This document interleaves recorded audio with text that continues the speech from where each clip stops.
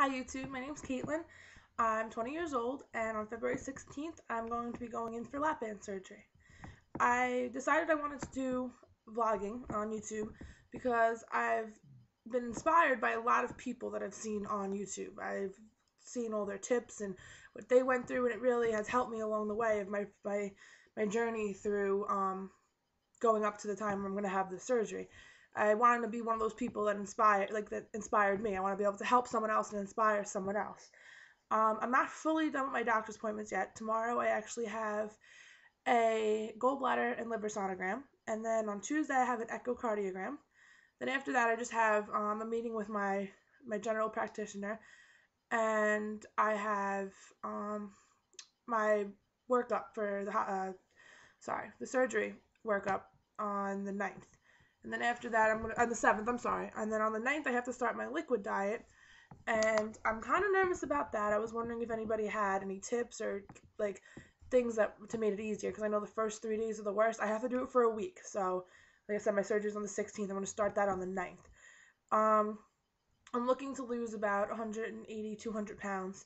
I know it seems like a lot. People usually say if you want to lose more weight like I do, to go for gastric bypass, but I am more comfortable with doing lap band. So that's why I've chose lap band. I know there's a lot of different people that have different views, but everybody's entitled to their opinion, and I just feel more comfortable getting lap band. Another thing was I was also talking to someone else on Facebook, because I do a lot of talking to people on Facebook with my before and after group, which is a great group because it's all different men and women that have had gastric bypass, the sleeve, and lap band. And I was talking to someone on there that's around my age. She's a few years older than I am, but she was saying also that it's hard to find people that are our age that are going through this. Usually there are a lot of older women and men that are doing this, but it's hard because, like I said, I'm 20 and there's not many women that are doing this at such an early age. So I was wondering if there's anybody out there that is as young as I am that was doing this. I feel like it'd be nice to be able to talk to someone that is on the same age level as myself. I'm probably gonna start making videos every day, every other day, something like that. I'm gonna try to at least. I want to try and do something with like my top 10 things I'm not gonna miss when I lose weight and different things, just things like that, up until when I have to start my liquid diet.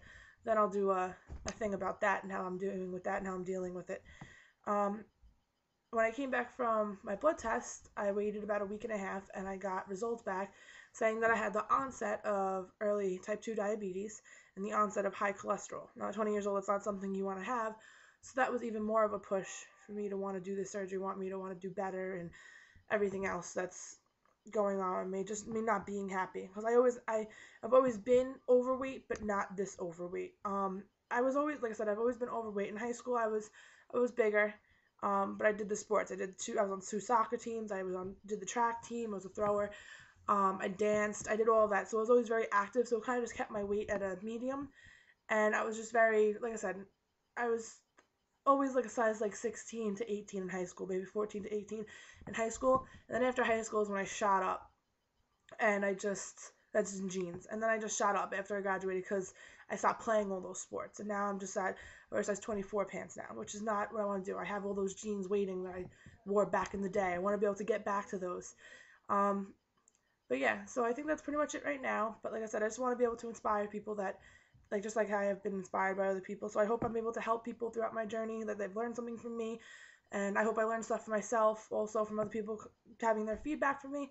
And I look forward to hearing from you guys, and I'll talk to you soon. Thanks. Bye.